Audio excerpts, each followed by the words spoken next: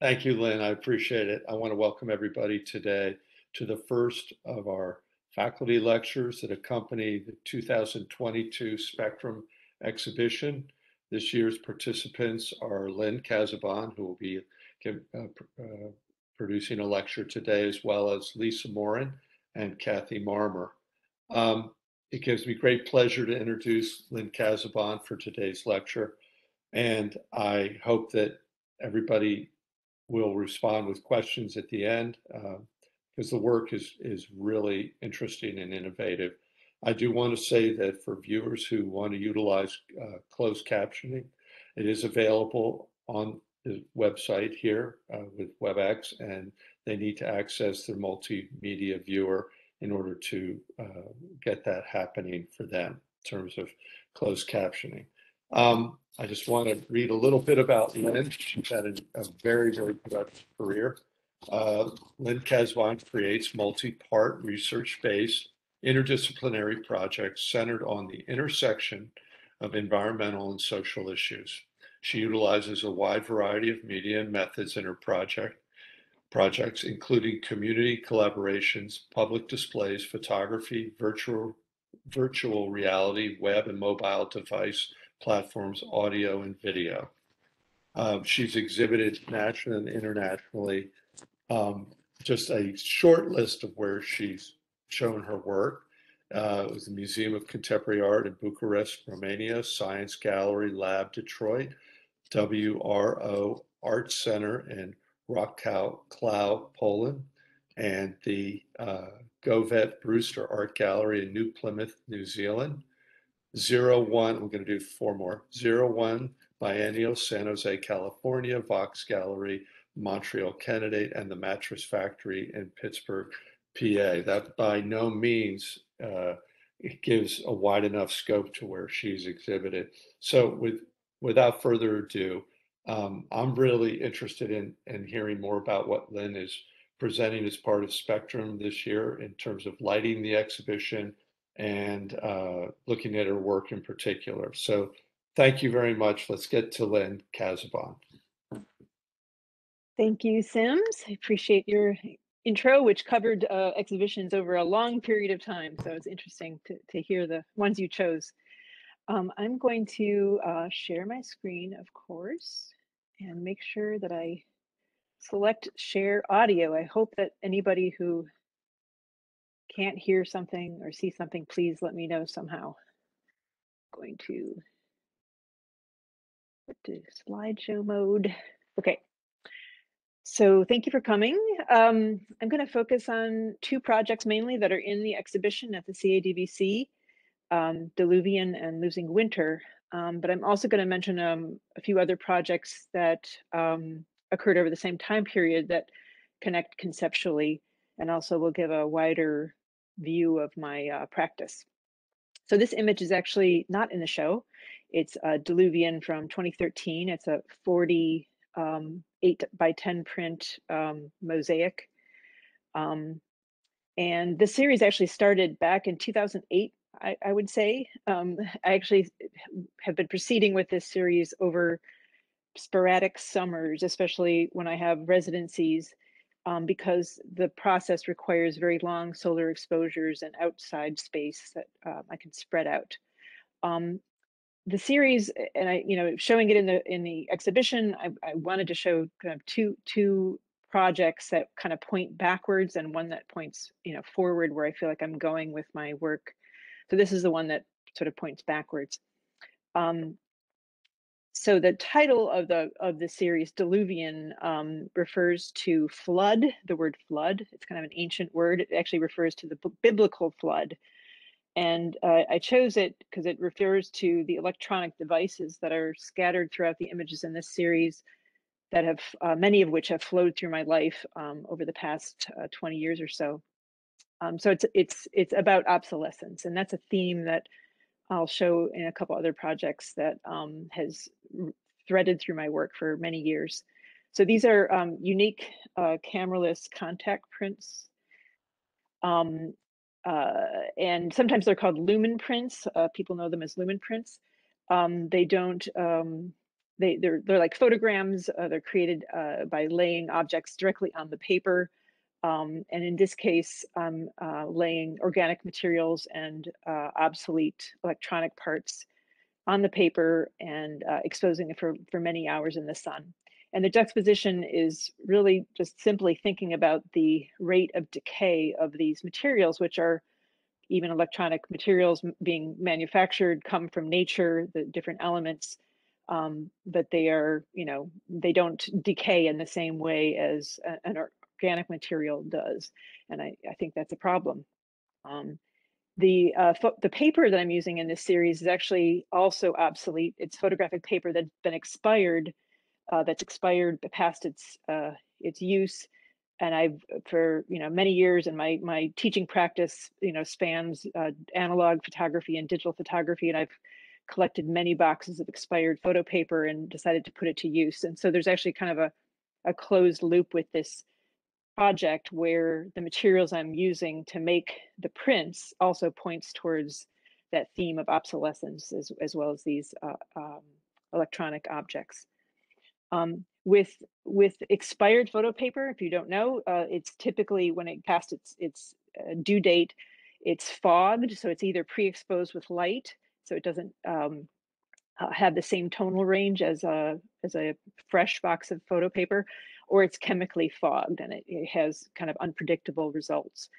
And in this process, like I said, I'm exposing it for many hours, and no developer is used. If I did develop these, they'd immediately turn black. It would convert all the silver halide crystals to black, metallic silver.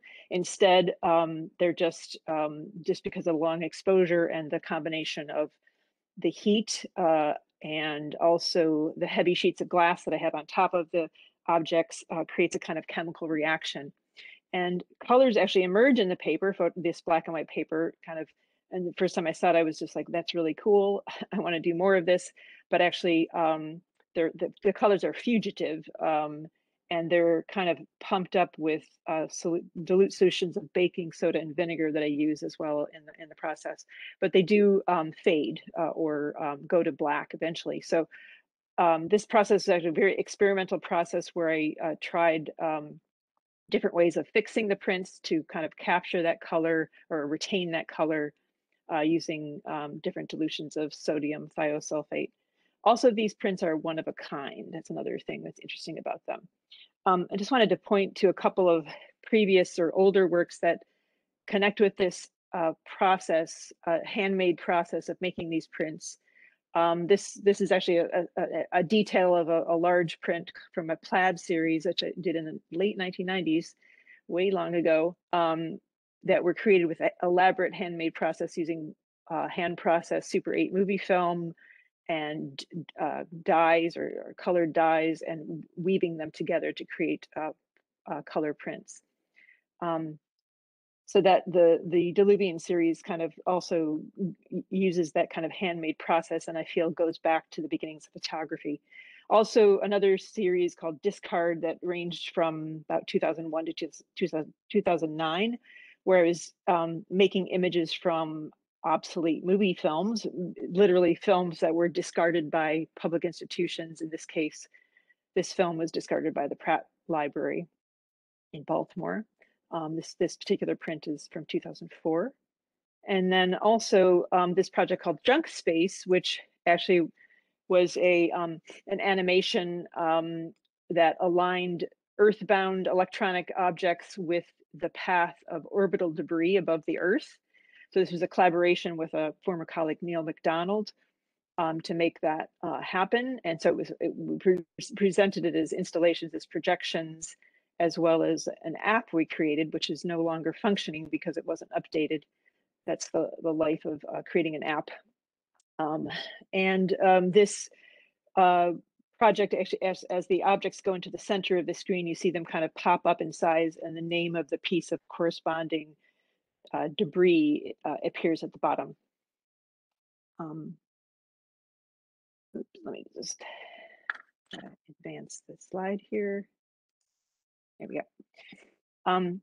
So the images that are in the exhibition at the CADBC were a particular group that I made using a very unique material, a roll of photographic vellum that I inherited. And this particular roll has, I think, a long history in the Department of Visual Arts. I think Chris Paraguay came from Chris Paraguay, but actually the originator was, I believe, David Yeager, who some people here know,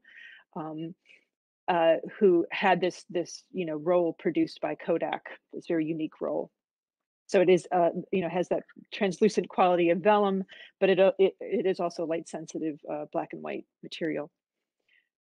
So they have a light passes through the back of them, but also I feel like this particular group really I thought of as looking down at the ground, as opposed to the junk space when you're looking up at the objects in the way that it was installed. You're looking up. In this case, you're looking down at the ground or at a very shallow kind of pool of water or a landfill at these objects and organic materials. The size of these are approximately 20 by 24, 20 by 25. You can see that they have irregular edges from hand trimming the paper from the roll. And it really is like a kind of merging mass of manufactured and natural materials. Also the process, I mentioned it's handmade process. It's also very much, I enjoy making these. The process is more like painting, experimental and in that sense of immediate kind of results. So it's a nice contrast to some of my other work using newer technologies. As I'm going towards talking about losing winter, I'm going to talk about two other projects briefly to sort of talk about the lineage of my practice. So I mentioned themes of obsolescence, which were in kind of work in the 2000s and many projects in the 2000s. And Uncultivated is a project I started way back in 2010, and it's still ongoing about wild plants in urban landscapes. And the project is wide ranging with a lot of different parts to it. But it also carries that theme of obsolescence and actually I've kind of made a conscious decision to turn towards the natural world and think about obsolescent aspects of nature. And I settled upon weeds. So of course, weeds are not a species of plant, but they're just plants that we think of as unwanted or as an aspect of the natural world that we think of as trash. And a lot of times, people who in cities will see certain species of plants and locations will, interpret that space as unkempt or dangerous even. So these plants kind of carry a lot of baggage with them, cultural baggage. This particular project is, carries with it a kind of a series of things that I continue in my practice. That it's a site-specific project, so it's very site-specific in that over the years, depending on where I'm showing, I go to the places and photograph plants in the local region.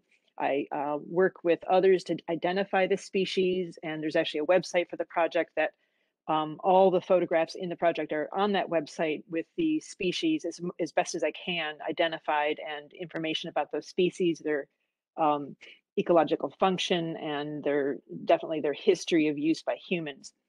This particular image is from 2018 from a fellowship I had with the Point CDC in the Bronx and the Southern Bronx, and I did a series of bus shelter posters. And in this case, the common names of that plant, I'm blanking, Stelia medaria is the name of the Latin name of the plant, chickweed. The common names in Spanish are over the image, and that's because that's the most dominant language spoken in that part of the Bronx. Just to think about I'm really interested in these common names because they tell you a lot about how we regard a plant. The other thing that in Uncultivated that kind of carries through in Losing Winter is the incorporation of workshops. So different activities, events that I started weaving into my practice that I believe, or I feel like, are part of the project. So I list it as an element in the media that I'm using, not only their photographs and the website, but also public workshops, public events. The project, it has evolved as well over time, and that continues to be a strategy that I use in my work. And there's a participatory element as well in Cultivated, in the fact that the public is involved. And then I'll talk about participatory strategies more fully. Were present in my project called Portrait Garden from 2014. And I would say this project more radically highlighted what I think of today, or currently anyway, as essentially the kind of heart of what art is, which is an extended and sometimes elaborate form of social exchange.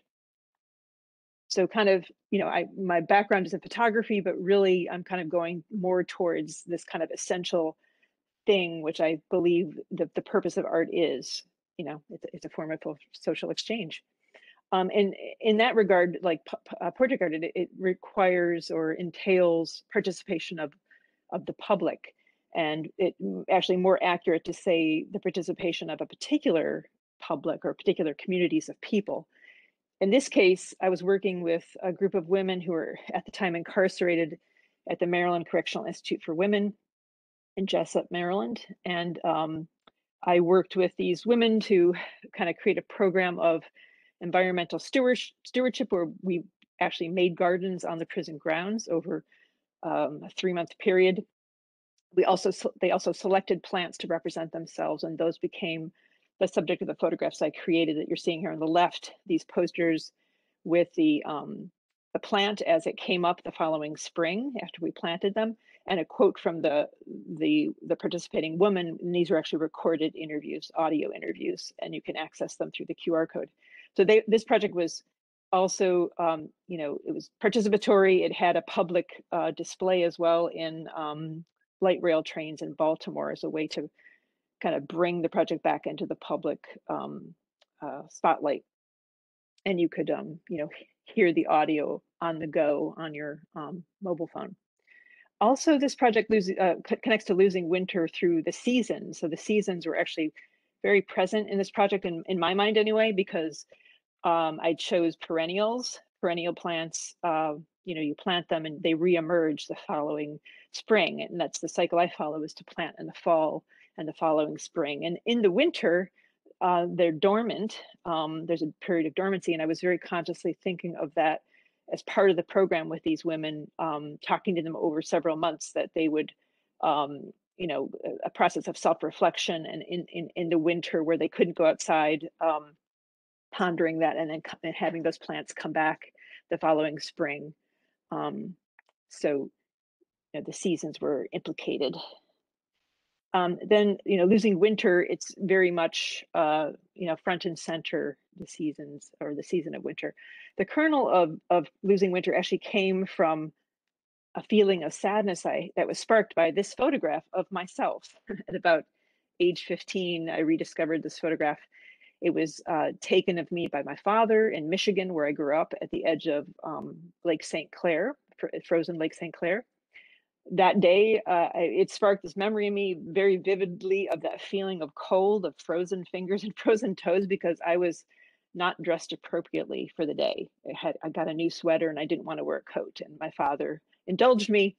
But actually, I was very unhappy when that photograph was taken, very, very cold, watching my brother and sister skate. But this photograph also made me feel sad, because I realized that that lake where my mother and siblings still live, no longer freezes in the winter. So you can't go skating on it. And I used to go skating on it every winter as a child. And it made me sad, because my nephews who live in that same area don't experience winter the way I did. It's not the same as it was when I was a child. So it made me realize how much climate change has intersected, I guess, with the seasons within my lifetime.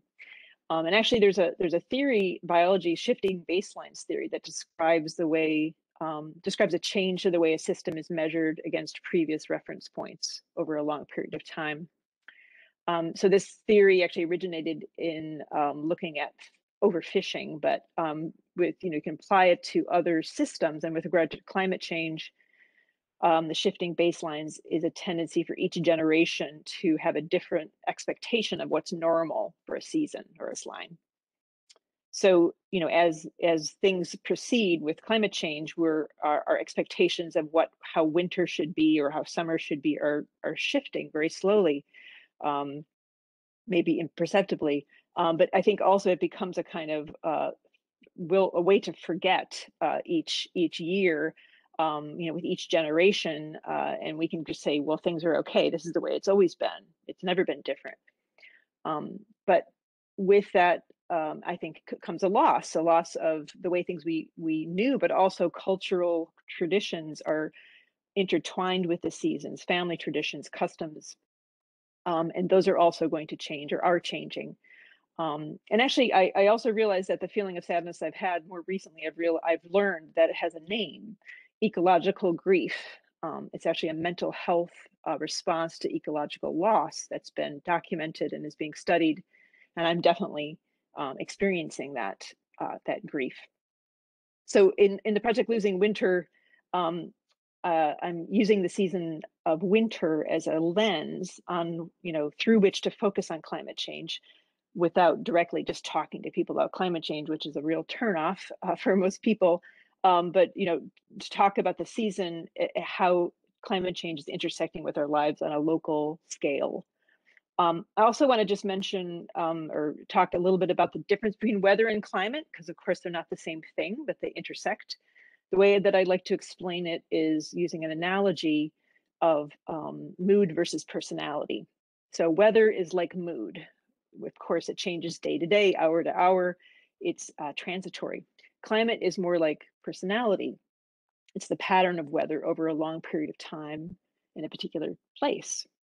And what we are experiencing is a change in weather patterns. This project actually, also it actually started further back from when I actually started, creating it.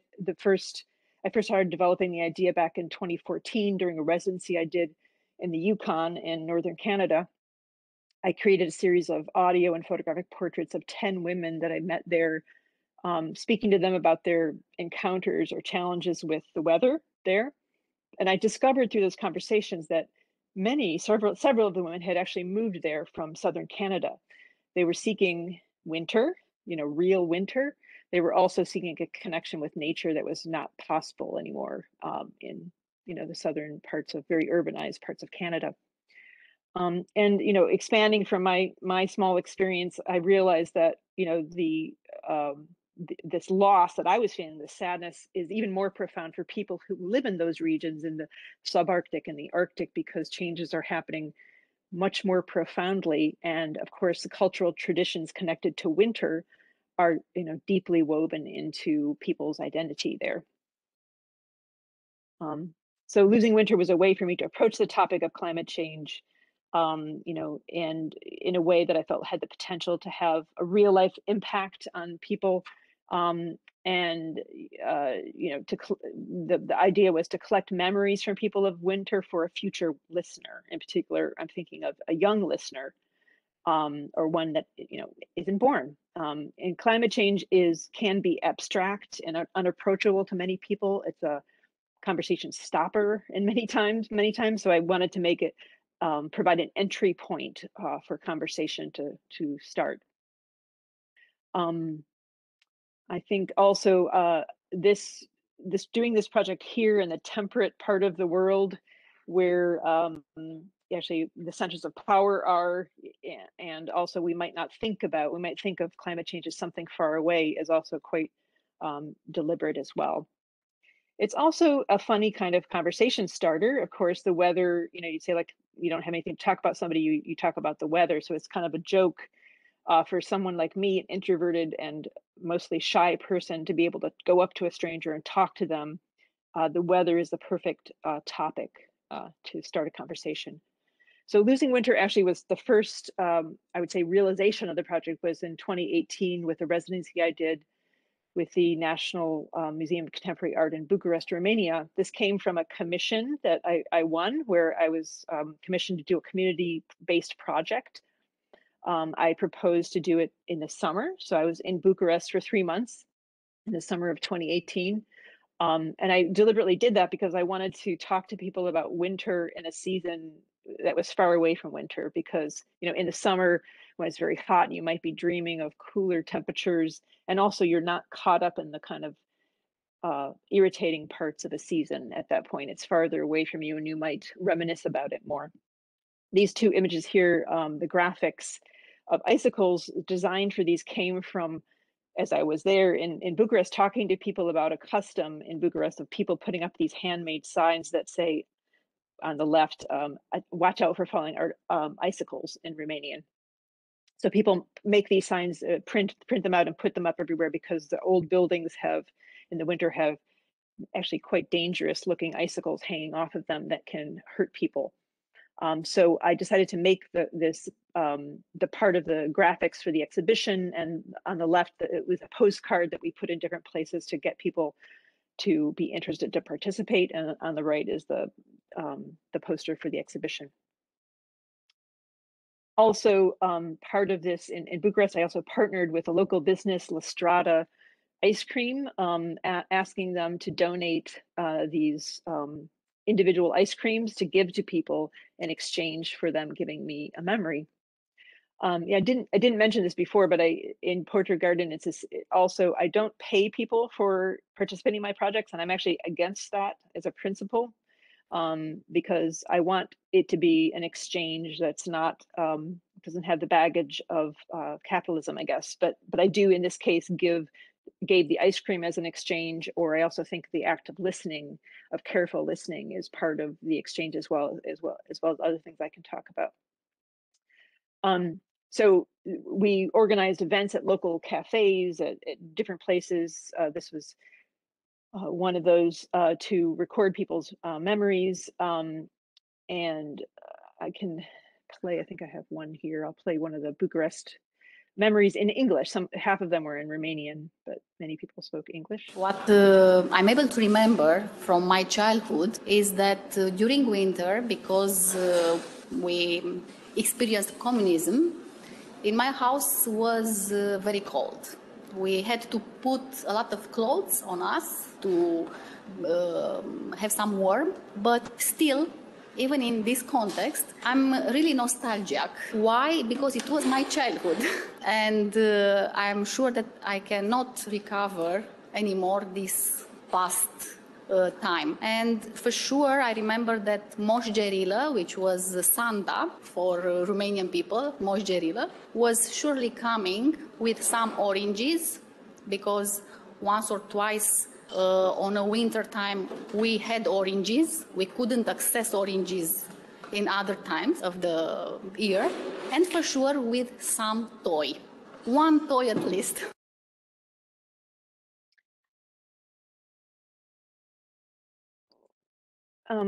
Also in Bucharest, I collaborated or worked with a local ice sculptor. So I had this idea to make a video that involved ice sculptures that would be inspired or created in response to illustrate some of the memories I was collecting from participants in Bucharest. So as far as the budget goes, we were able to make 10 ice sculptures. So I created designs for them, and the ice sculptor actually carved them. He was really excited by the project because it wasn't the usual swans and things like that that you make for weddings, but it was something, you know, more interesting. So the sculptures became the subject of my video Melt, which is in the exhibition.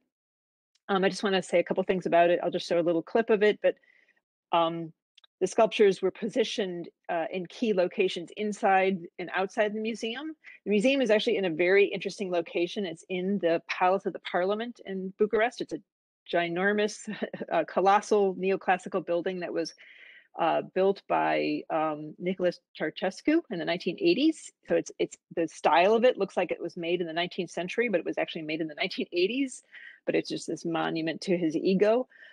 It's also across the road from a newly constructed People's Salvation Cathedral, which is the Romanian Orthodox Church, which has very complicated resonance with people in Bucharest. In fact, there were protests going on when I was there in 2018 against the ties between the state and the church. And that in those protests, there was a flag with a hole in it, which you'll actually see as one of the ice sculptures in the video, which actually originated in the fall of communism in 1989, which actually happened in January 1999. So it was actually part of many people's memories as well about winter, where people cut the Soviet insignia out of the center of the Romanian flag. And so that symbol of the flag with a hole in it continues to be very kind of relevant to Romanian people. And they use it in contemporary protests. So I'm going to play just a little section from the middle here. Let me get maybe around here. Here's the flag.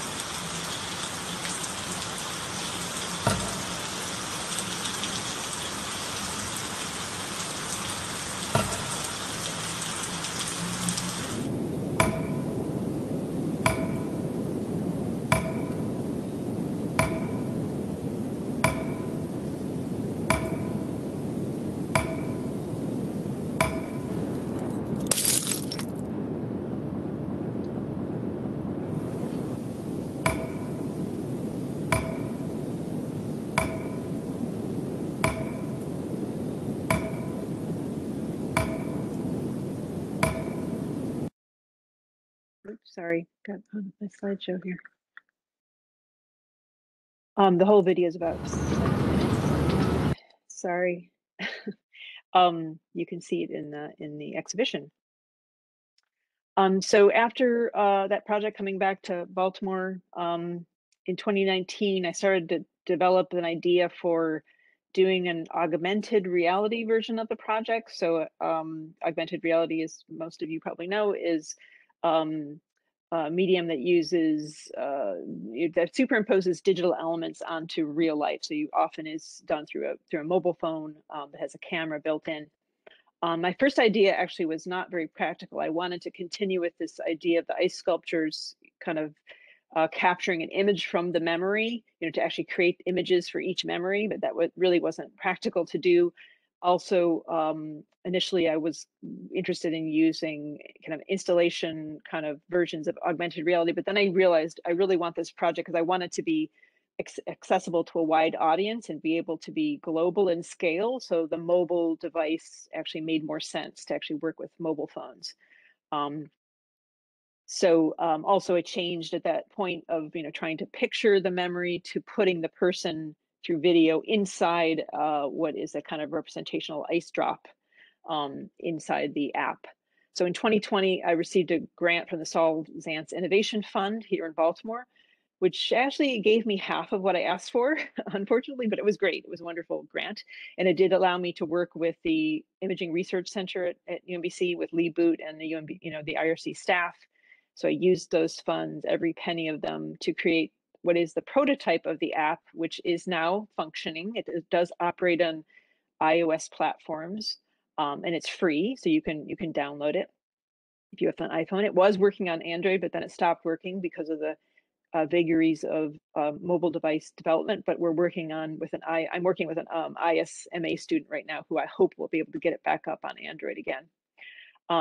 So right now it is a display portal. So when you open it, it's a very minimal interface. I'm going to show you the next slide, where you hold up the mobile phone and you just see a shower of raindrops, and you'll see some ice drops or some little pellets falling down at a slower rate. You tap on the screen and it will enlarge one of those drops sort of freeze it to the middle of the screen and start playing the video that's encased in there. So there's a person sort of frozen, that's a still image first, and then it turns to video. As the person progresses, they tell their story. At the end of their story, they disappear and the drop turns into water. So this is showing just the sequence of images as it melts and then turns back to a drop of water, which is a very, very iconic image of a teardrop, and it's very deliberately referencing that. Actually, physically, the way water melts, it doesn't actually look like that, but I really wanted to kind of make that superimposition of the rain and tears. So initially, I don't know if Lee Boot is here, but initially I wanted to have the app, so you can record and upload you themselves, but actually that became apparent we would not be able to accomplish that with the amount of grant money that I had. But I've actually kind of been reconsidering that, because what I am continuing to do with this project is to realize it in different manifestations at different locations, and each time, each realization involves a process of collecting memories, and that's actually where I'm interacting with people one-on-one. I mean, actually, many throughout this year, it's been a lot of virtual or Zoom recordings, but most of the time, my preference is for in-person encounters with people. And also, there's each realization or exhibition has unique engagement and programming components to it. So I actually kind of am not against the idea of loading these memories as I collect them kind of manually into the back end of the app. It also allows me to have, more editing control. So actually what you're seeing here, this image here is in our current exhibition. That's Lee Boot just said, makes sense, love it. This image is from the current exhibition at the Maryland Center for History and Culture. So maybe some of you know Maryland Center for History and Culture used to be called the Maryland Historical Society. And I approached them actually before the pandemic in 2019, when I was just starting to have the ideas about the mobile app. And with an exhibition proposal to record memories from Maryland residents and to show those in the context of a historical exhibition that would pair the recordings with photographs from the Maryland Center for History and Culture's collections. There was a pause, of course, due to the pandemic, like most things. But in late 2020, they gave me the go-ahead to go with the exhibition, and so we organized workshops or recording sessions virtually through Zoom. The exhibition opened in July of 2021. And the actual historical exhibition I co-curated with Joe Trapia at MCHC, and it consists of photographs from MCHC, but also special collections at UMBC. So we also have a number of photographs from special collections. Let me show you some views of the exhibition. So that image in the middle is actually a portion of an Aubrey Bodine photograph that we've made into a kind of light box over the window in the gallery. And also the app is just, this is how it's featured in the exhibition. It's on a large vertical monitor, and it's screen recordings like it is actually in the CADBC exhibition. I did screen recordings in the gallery. So it's as if you're standing in that same space and you're seeing the recordings of the memories. And this is another view. We also have a couple of videos in the exhibition too. At the back is it's actually a film from 1928 called The Picturesque Susquehanna. And on the right is it's a compilation of WJZ, which is Baltimore Station, their weather forecasts from the 1970s and 80s. And it features a cameo of Oprah Winfrey, who actually worked in Baltimore. So that's a kind of fun thing where she's showing people ice skating on Memorial Stadium rink. A couple of the photographs. This is a beautiful, not such great condition photograph in the MCHC's collection of the Baltimore fire in 1904, which happened in February. And what you're seeing here is this building was it contained, I think it was like fertilizer or something, and so it was explosive. And so because of the fire, they were concerned about it, blowing up. The fire department sprayed it with water, which immediately froze because of the cold temperatures, and the police posing in front of it. And also another photograph in the show, this is Aubrey Bodine, by Aubrey Bodine, who's a well-known Baltimore, or Maryland photographer, a very staged Groundhog Day photograph. This is one of my favorites, even though I was against including it at first because it's actually in Pennsylvania, of course, but it's marks that weird custom of humans trying to predict the start and end of start of spring, the end of winter, that we continue to do this sort of theater. And actually I read about it actually originated from Christian traditions in Germany and kind of got changed over here in the US and Pennsylvania, where a lot of Germans settled. Also, I received a Maryland State Arts Council creativity grant to pay to create 2 large multi-block ice sculptures for the opening event in July, on July 24th at the Maryland Center for History and Culture. One of the sculptures was this one in representing the memory of Susan Law, who's standing there behind them. The memory was from 1958, Anne Arundel County, a memory of her and her mother pulling her and her brothers and sisters on sleds in the snow during a big blizzard. The other was a live ice sculpture carving, this is the Chesapeake Bay Bridge, and it was from a memory that actually a number of people shared with me in different forms of the 1976-77 deep freeze, when the Chesapeake Bay actually froze so much so that people could drive cars over it. So it was a very big Arctic blast that many people remembered and had experiences with. Also with MCHC, I've organized programming. And so this is just a stupid Zoom a screenshot, but this is one of the panels. This is from November 2021, a panel discussion that focused on changing weather patterns in Maryland. It included Dan Barry, who's from NOAA. He's a program director of modeling analysis and predictions, and Erin Posthumus from the USA National Phenology Network. So she looks at the seasonal triggers for plants and animals and how climate change will affect those. And then on March 16th, we're having an in-person event, a screening of High Tide in Dorchester, which is a film by David Harp. He actually has one of his photographs is in the exhibition. It's part of the UMBC collection. And we're going to have a panel discussion with him, and Alex Green is the director of the Harriet Tubman Tours in Dorchester County about climate change impacts on historical sites, as well as Mike Tidwell, the director of the Chesapeake Climate Action Network. The exhibition at MCHC is actually been extended through July 2023, and we will be replacing some of the photographs that have to be taken back because of conservation reasons. I also was able to realize the project with VisArts in Rockville. This is sort of overlapped with the MCHC show, a smaller exhibition.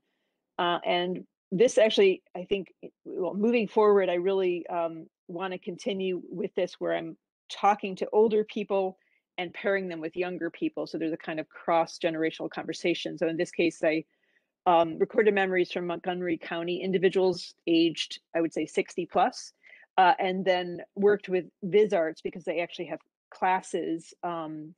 We had 2 free workshops for kids. They were aged 10 years old, fused glass and fabric collage. So we showed them some of the memories, and they created artwork, with those techniques we were showing them. And this is like on the left is one of the participants, and on the right is one of the fused glass. And I liked fused glass because it really looks like ice. So they, not only did they respond to the recording, so it's also the idea is to get a kind of careful listening. So the young person is listening and also making something with their hands in response to what they're hearing. But also they infuse their own memories and experiences of the season of winter in what they create. So it's a kind of, act of careful listening and art making. And then actually currently I also have an exhibition at the Smith College up in Northampton, Massachusetts at the Orsman Gallery. It's a small space in Smith College. And I actually made several trips up there to do this project. So I used it in the end as a way to, what I proposed was to work with Smith College students and older people in, I thought Northampton, but it ended up being Springfield, Massachusetts, which is about a half an hour south of Northampton, working with senior centers in Springfield to record memories, and then working with a theater class at Smith College. So a theater professor I connected with. What the idea was, I recorded the memories, and then we shared those recordings with the class, and each person chose an individual to create a monologue from. So again, a kind of careful listening, and then they created these monologues which they performed, and then I went back to Northampton to record the performances, and that's part of the display. There's actually another interesting aspect of it, because Springfield is kind of a economically, much poorer, more diverse economically as well as racially than Northampton, which is more wealthy. So I also like the fact that there was this kind of cross-cultural and cross-generational interchange. I know we're probably, I was going to play you two other video clips. I'm going to play just a portion of this one, which kind of pairs, the original memory and then the student's response. I'll just play a little bit of these.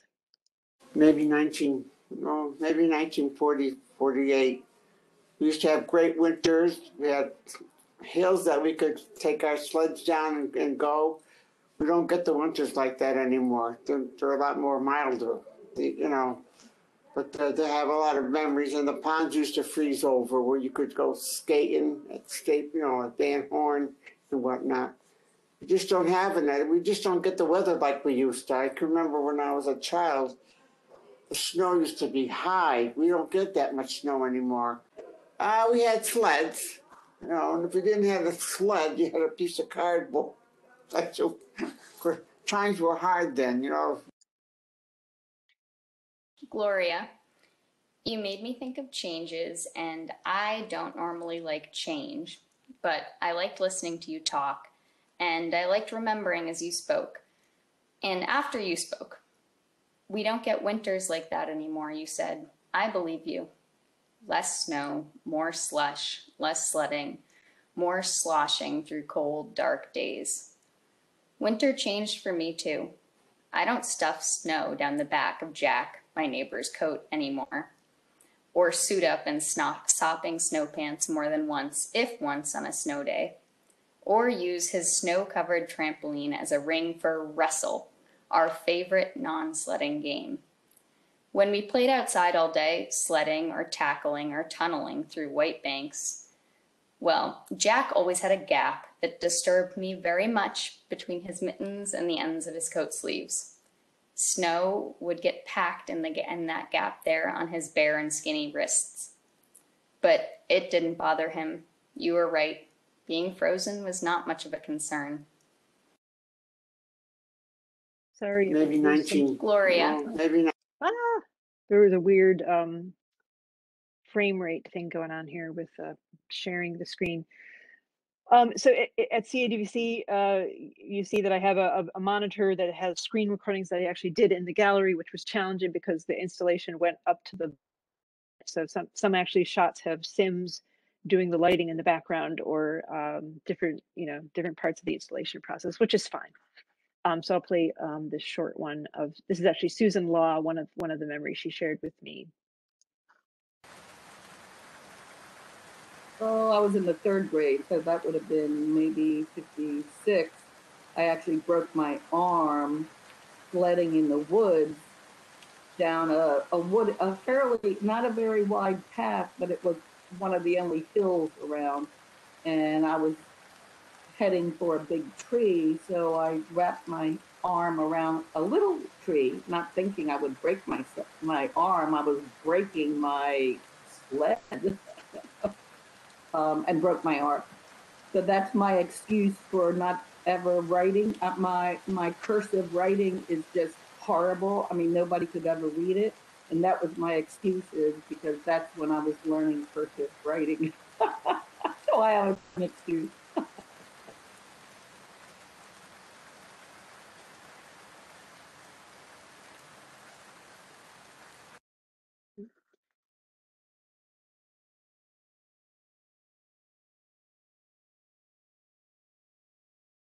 I'm going to stop there, and I just muted myself, and yeah. Can you hear me?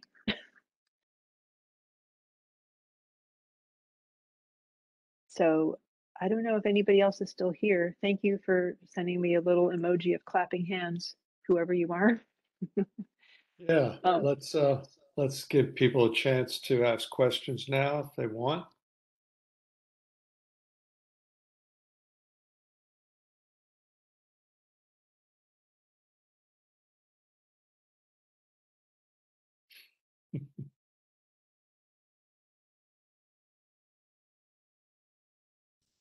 Well, my first question is Losing Winter still available to visit?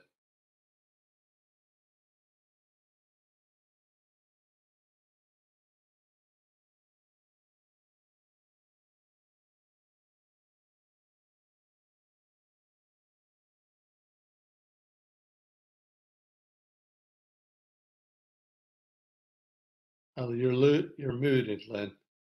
Sorry.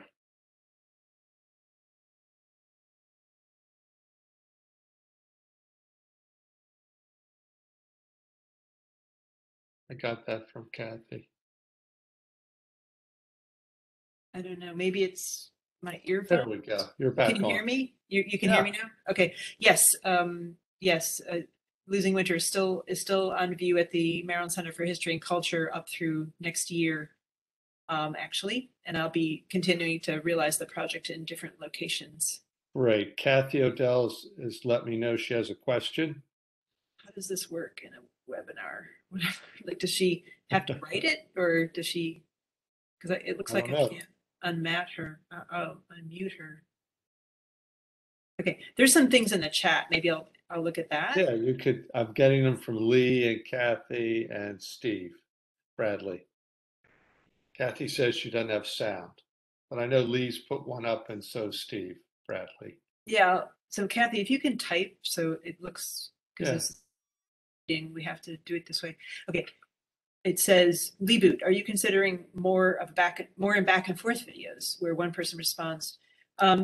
Yes, but actually it's not that perfect. The ones I showed you worked aligned very well, but the responses are not so direct sometimes, or so obvious, where she was actually addressing Gloria in her video. But yes, I think that this kind of, to get to kind of literally have the conversation, the cross-general conversation.